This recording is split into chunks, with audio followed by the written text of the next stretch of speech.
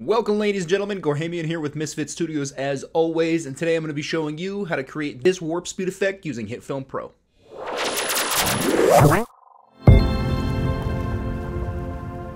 Okay, so to create a warp speed animation, first thing we're going to need to do is create a composite shot. We're going to actually name this light speed. Okay.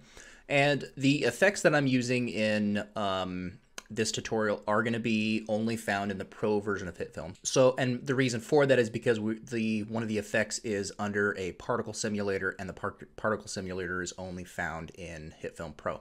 So now that we've got our composite shot created, we're going to go ahead and type in rain. I'm going to go ahead and drag the rain down in our timeline, and if you click play, you can see that it's just an animation of rain. So what we want to do to make this look like the rain is heading towards the camera or coming at us, or if you went outside while it was raining and lay down on the ground and look straight up, you would get the relatively same effect. So let's go ahead and go into the controls panel, move down the transform tab. We're going to change its orientation to 90 degrees. What that's going to do is it's going to give us a different perspective of this rain coming towards the camera. As you can see, though, as this animation plays, you see the center of the viewer is not the center of where the rain is coming from, so it doesn't look quite right. So what we're going to do is we're actually going to go under the rain tab, and down here at the direction, we want to put that to 0. I'm going to go ahead and click play, and now it has changed that angle of basically the center of our viewer is now where those rain droplets are coming from. So what we want to do is make this rain.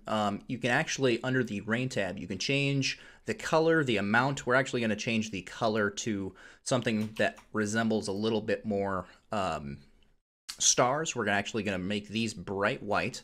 So now that we've got the orientation and the angle correct, if we hit play on this, you can see that there is still a little bit of movement within each rain droplet. We don't want that. We want all of those to stay the same. So we're actually going to go over here to spread, and we're going to change that to 0.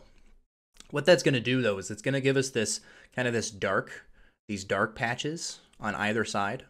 And so what we want to do is we actually want to duplicate this, and we want to go into our controls on the very top one, go into transform, and we actually want to change the orientation